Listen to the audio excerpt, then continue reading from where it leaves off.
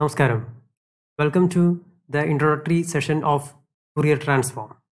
In this session, we will see a simple illustration of noise reduction using Fourier transform. This powerful tool was proposed by French mathematician Jean-Baptiste Joseph Fourier in 18th century. These are some applications of Fourier transform. It is applicable to non-periodic functions. We know that Fourier series is applicable only for periodic functions, but this Fourier transform is applicable periodic as well as non-periodic functions. Okay, and also it is used in digital signal processing, noise reduction, and image processing. It is the definition of complex form of Fourier transform. There are varieties of Fourier transform. We will see some of them in this course. Fourier transform is one of the most widely used tool in this scientific world. It is widely used in signal processing. Using this transform, we can transform a problem in time domain to a frequency domain.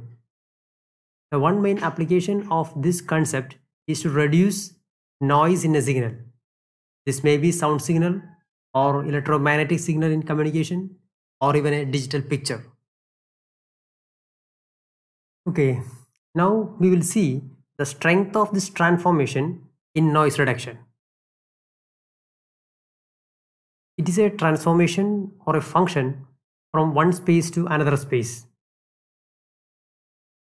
For example, we consider two spaces. One is in time domain, other is frequency domain. Consider a sound signal. Here, this is time and this is amplitude of this sound signal. So this is the representation of sound in time domain. So a time domain graph can show how a signal changes with respect to time. We can also represent this same signal in frequency domain. Why?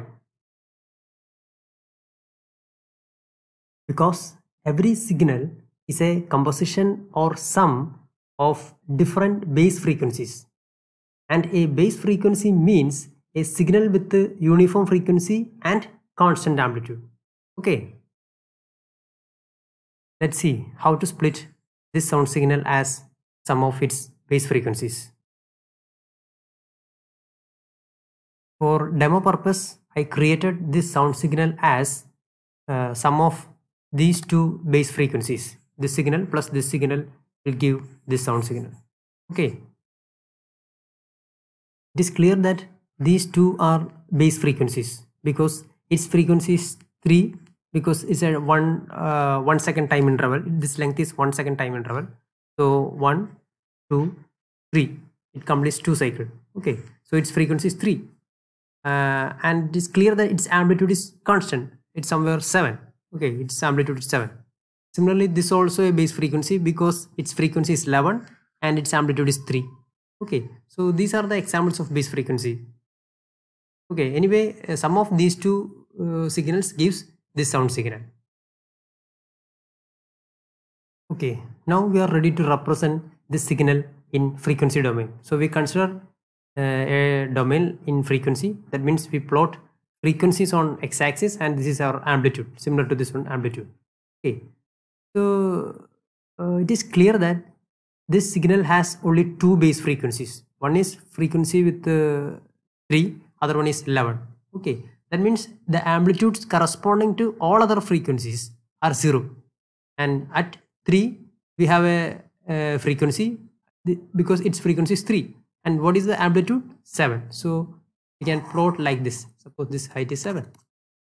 So that means there is a base frequency at 3 with amplitude 7. Okay, and we have one more base frequency at 11 with amplitude is 3. So we can plot like this. Okay, so this is the frequency representation of this signal. Clear? So this is 3. So this means this signal contains a base frequency of 3 with the amplitude 7, and this means this signal contains a base frequency of 11 with the amplitude 3. Okay, that means so this is the frequency representation of the same signal. Clear? Okay, so this is the frequency representation of this sound signal. This sound signal contains only two base frequencies at 3 and 11, and the amplitude of this frequency is 3 and this is 7. Okay. So a frequency domain graph shows how much of signal lies in each given frequencies. Okay. Okay. There is a natural question how to find this frequency domain representation if time domain representation is not, and also it's reverse. Reverse means if you know the frequency domain representation, then how to find the original signal or a time domain representation. This first part will be done by Fourier transform, and this by its inverse, that is inverse Fourier transform.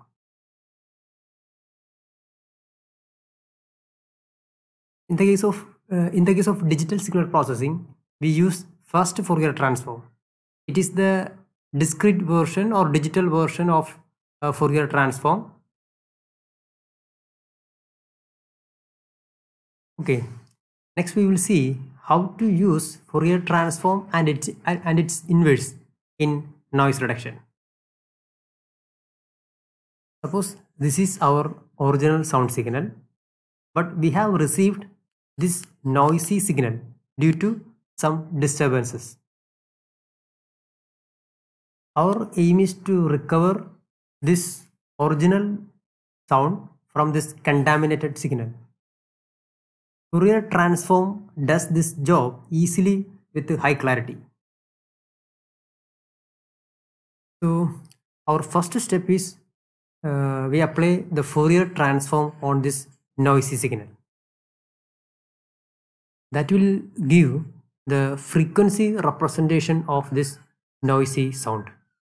Okay, and also this amplitude is calculated from the power spectral density of the Fourier transform. We can see that the amplitude of all the frequencies except 3 and 11 are very small, is less than 0.5. For demo purpose, I have shown only these 13 frequencies. This noisy sound may contain thousands of base frequencies. Okay. In next step, we will recover these dominant frequencies using a simple frequency filter. For example, we use a filter like this. We extract all the frequencies with the amplitude greater than 1. Okay, so this may be 2. Okay, so we have to fix a threshold here, and depending on the context. Anyway, in this example, I fixed this threshold as 1. So I'm going to extract all the frequencies with the amplitude greater than 1 using a simple frequency filter. So this is the graph of, this is the frequency representation of that filtered signal. So it has only 2 frequencies, one frequency at 3, other frequency at 11. Okay, you can see that their amplitude, they're almost similar to our original signal. In our original signal, there are 2 base frequencies, one is at 3, other is at 11. And what is the amplitude of this base frequency? That is 7 in original signal. Here it is 7 point something, a slight difference is there, and this is almost 3, almost correct, perfect. Okay, anyway, we recovered 2 base frequencies from this contaminated signal. I used this symbol code in Python. PSD means power spectral density or amplitude, whatever we know about that, depending on our algorithm. It is greater than some threshold. I fixed it is as 1. Okay. Anyway, now we have a filtered frequencies are there. So next we have to recover the signal from this recovered frequencies. We can easily recover the signal from this filtered frequencies using inverse Fourier transform. That means by applying this inverse Fourier transform on this filtered frequencies, this will give our recovered signal. Okay. Geometrically, what is this? What is this means? This means we draw these two base frequencies and take the sum. That will give this recovered signal. That means this signal is equal to sum of these two signals. What about the first one? First one is the signal base frequency corresponding to this frequency 3, because its height is somewhere 7 point something, so I take some 7.1, whatever be. So this is our base frequency corresponding to 3, and this is our base frequency corresponding to 11. Its amplitude is almost 3. So then we take the sum of these two frequencies, that will give this signal. So this is our recovered signal. Okay, next we are going to compare this recovered signal and original signal.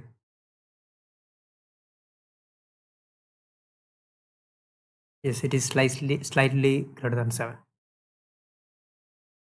Here we draw original sound and recovered sound in same graph. You can see they are almost same. There is slight difference. Here you can see there is a slight difference in this portion, and I think here also some significant difference, but almost they are same. Okay. If you want more accuracy, one can apply a machine learning algorithm on the top of this recovered signal. That may give better result. Okay. Anyway, the Fourier transform did a wonderful job against noise. I have done the signal processing part in Python. This is the Jupyter notebook of our source file. First I created two base frequencies, and by taking the sum of these two base frequencies we get a sound signal like this.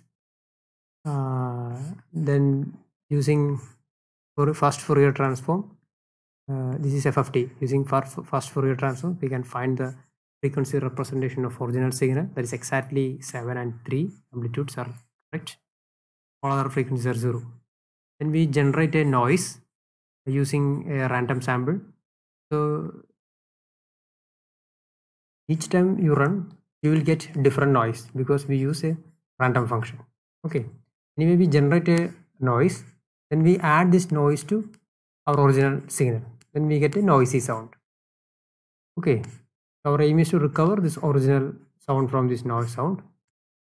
Then we take the Fourier transform, we apply the Fourier transform on this noisy sound, we get the frequency spectrum.